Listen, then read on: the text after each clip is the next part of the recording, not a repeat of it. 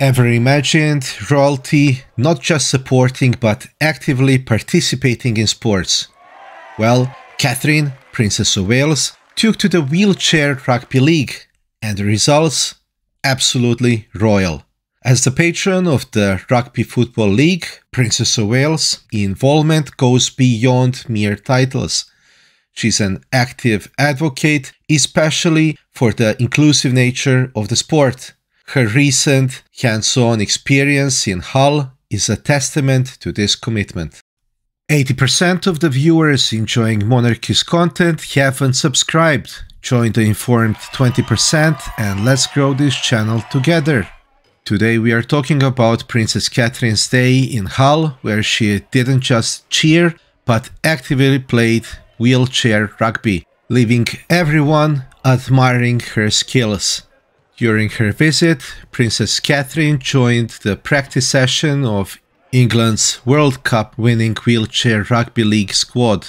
And she wasn't there just to watch, she scored. Sitting in a wheelchair, she showcased her skills, leading England's head coach Tom Coyd to call her a natural. Dressed in sportswear, she was all in, ready to get stuck in.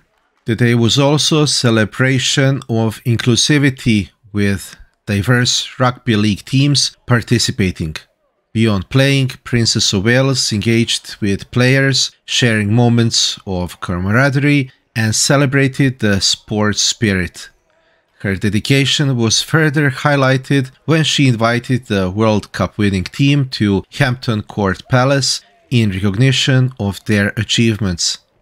Princess Catherine's hands-on involvement in wheelchair rugby league is a shining example of her dedication to promoting inclusivity in sports. What are your impressions? Give this video a thumbs up, share the royal enthusiasm with your friends, and subscribe to TMC for more royal updates. A huge thank you to our patrons. Your support means the world. If you're able, consider joining our patrons to further our mission. Thanks for watching. See you in the next one.